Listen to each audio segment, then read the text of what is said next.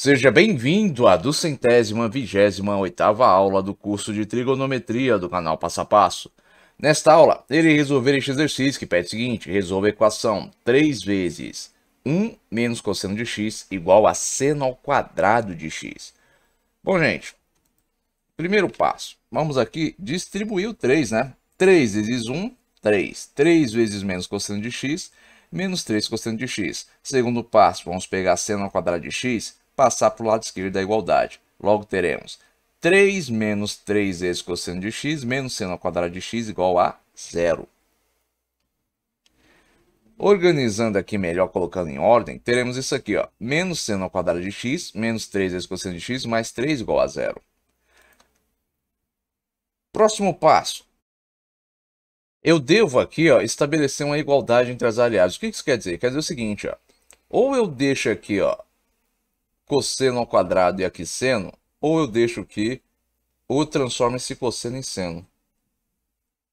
Agora, para igualar aqui, deixar tudo seno, tudo cosseno, eu vou ter que fazer o seguinte: eu vou ter que pegar primeiro a relação fundamental da trigonometria e vou isolar nela o seno ao quadrado de x. Então, eu vou ter o quê? Seno ao quadrado de x igual a 1 menos cosseno ao quadrado de x. E vou substituir aqui. Então, eu vou ter menos 1 menos cosseno ao quadrado de x. Por quê? Aqui não é menos seno ao quadrado de x. Se seno ao quadrado de x é 1 menos cosseno ao quadrado de x, menos seno ao quadrado de x vai ser o quê? Menos 1 menos cosseno ao quadrado de x. Então, vai ficar com menos 1 menos cosseno ao quadrado de x, menos 3 vezes cosseno de x, mais 3 igual a 0. Agora, o que eu vou fazer? Eu vou distribuir esse sinal negativo, porque ele representa que tem o quê? Menos 1 multiplicando os valores. Então, menos 1 vezes 1, menos 1. Menos 1 vezes menos cosseno ao quadrado de x dá mais cosseno ao quadrado de x. Então, vou ficar com isso aqui. Menos 1 mais 4, mais cosseno ao quadrado de x, menos 3 vezes cosseno de x, mais 3 igual a 0. Próximo passo. Menos 1 mais 3, 2. Vamos ficar com cosseno ao quadrado de x, menos 3 vezes cosseno de x, mais 2 igual a 0. Agora, observe, o que eu tenho aqui é uma equação fundamental, é uma equação polinomial do segundo grau. Ou seja, é uma equação quadrática.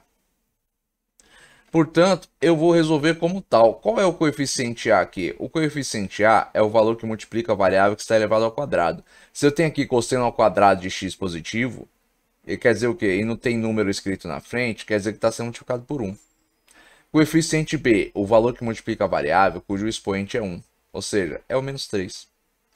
Coeficiente c. O coeficiente c é a constante. A constante aqui é 2. Agora, para ficar mais fácil de resolver, eu vou substituir cosseno de x por y. Observe que você pode usar qualquer letra. Então, substituindo por y, eu vou ter o quê? Y ao quadrado menos 3 vezes y mais 2 igual a 0. Próxima etapa, vou calcular o valor de delta. Delta é o quê? Valor do coeficiente b elevado ao quadrado, portanto, menos 3 elevado ao quadrado. Menos 4 vezes o valor do coeficiente a, que é 1, vezes o valor do coeficiente c, que é 2. Menos 3 ao quadrado, 9 positivo. Menos 4 vezes 1, menos 4. Vezes 2, menos 8. 9 menos 8, 1. Achei o valor de delta, aplico o Bhaskara, mas para minha variável que é y. Então, vou ter o quê? Y igual a menos o coeficiente b, que então vai ficar menos 3, mais ou menos a raiz quadrada de delta, que é 1, dividido por 2 vezes o coeficiente a, que vale 1. 2 vezes 1, 2. Esse negativo multiplica com o menos 3, porque esse negativo representa que tem menos 1 multiplicando o valor do coeficiente b. Então, menos 1 vezes menos 3, 3 positivo. Raiz quadrada de 1 é 1. Então, eu vou ter o quê? Que a primeira raiz vai ser 3 mais 1 dividido por 2. 3 mais 1, 4. 4 dividido por 2, 2. Segunda raiz, 3 menos 1 dividido por 2. 3 menos 1, 2. 2 por 2, 1. Então, essas aqui são as duas raízes dessa equação polinomial do segundo grau, ou dessa equação quadrática. Agora, antes de prosseguir aqui na resolução deste exercício, eu vou deixar um recado aqui para vocês. Todo o conteúdo disponível aqui no canal Passo a Passo é gratuito, mas se você quiser contribuir de forma voluntária com este canal, você poderá fazer isso através dessa conta ou através desse Pix. Esses dados estarão presentes na descrição deste vídeo. Agora, retornando para o exercício. Primeiro passo. Não, primeiro não, né, gente? Próximo passo. Primeira raiz era o quê? Y', né, igual a 2. Então, y, eu disse lá atrás que era o quê? Que era igual a cosseno de x, que eu substituí cosseno de x por y. Então, agora o que eu vou dizer?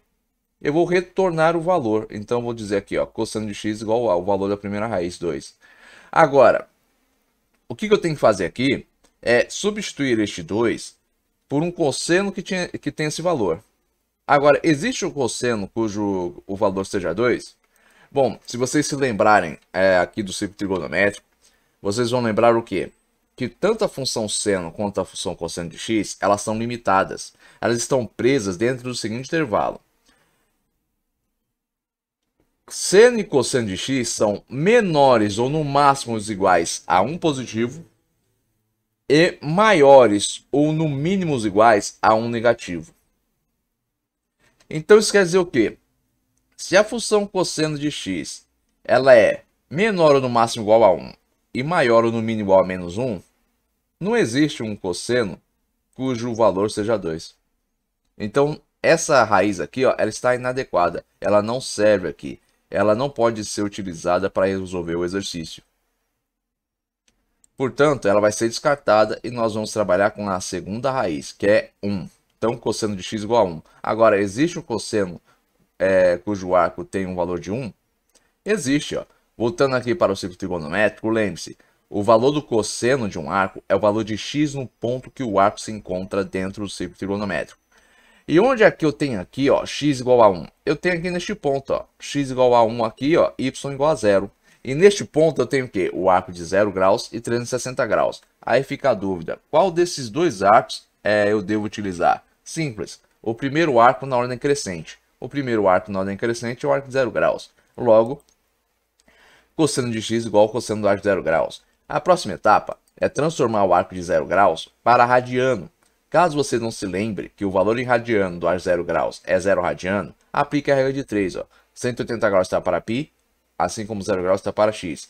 Multiplique em x, vou ter 180 graus vezes x igual a 0 graus vezes π. Isolando x, vou ter x igual a 0 graus vezes π dividido por 180 graus. Agora, 0 graus vezes π, 0 graus. 0 graus dividido por 180 graus, 0 radiano.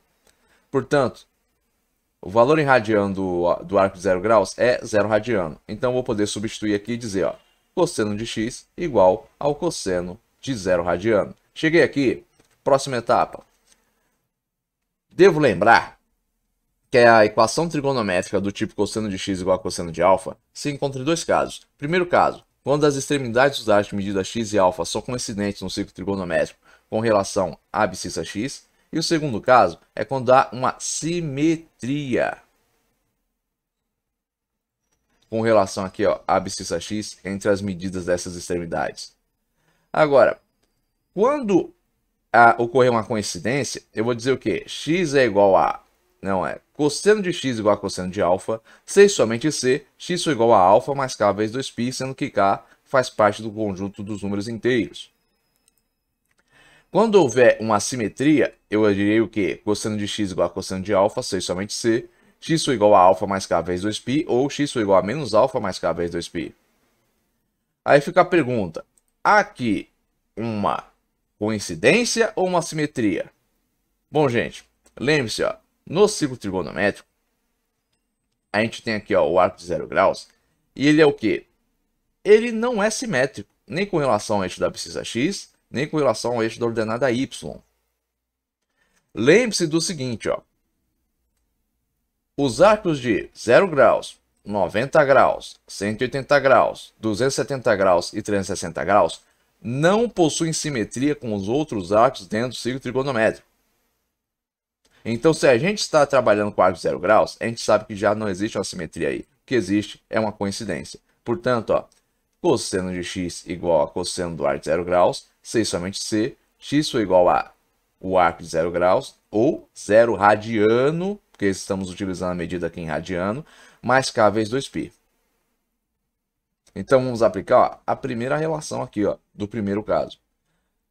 Isso vai dar o quê? Que 0 radiano mais k vezes 2π vai dar k vezes 2π. Então, x é igual a k vezes 2π. Com isso, podemos afirmar que o conjunto verdade para esta equação é o que? O conjunto solução é x pertence ao conjunto dos números reais, tal que x é igual a k vezes 2π, onde k pertence ao conjunto dos números inteiros. Bom, gente, eu espero que vocês tenham compreendido aqui a resolução deste exercício, mas caso tenha restado alguma dúvida aí da parte de vocês, escrevam aí nos comentários. Agora, se vocês tiverem gostado desse vídeo, esqueçam de deixar o seu like, e se vocês também tiverem gostado deste canal, não se esqueçam de se inscrever nele. Tenham bons estudos e até os próximos vídeos.